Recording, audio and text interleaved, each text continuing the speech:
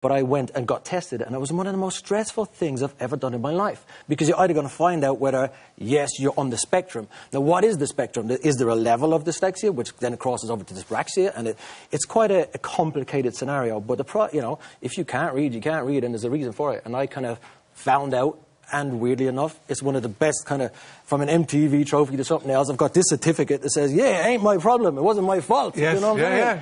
So it explained things It kind of explained a lot for me in life. But I wouldn't change it because it pushed me into music. It pushed me into something because I didn't have to be an office worker or any kind of academic. My father, lucky enough, he had a car mechanics garage. So I was more physical as a guy. Mad about cars. Was only going to ever take over that kind of physical business for my dad, but ended up in music and kind of got away with it for that many years, you know. Yeah.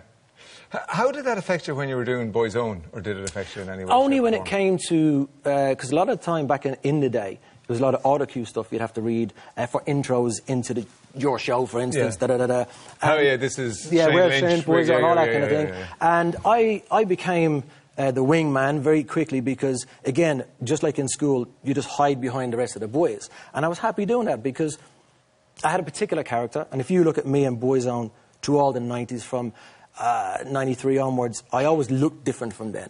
But it was also something where I was very unapproachable. And one of the reasons was because I didn't want anybody to come to ask me questions because I didn't know the answers, perhaps, to their questions. Yeah. So I just kind of hid in the background and got away with it. Created a persona. Yet again, for real. I have to say, meeting you tonight, you're very comfortable in your skin.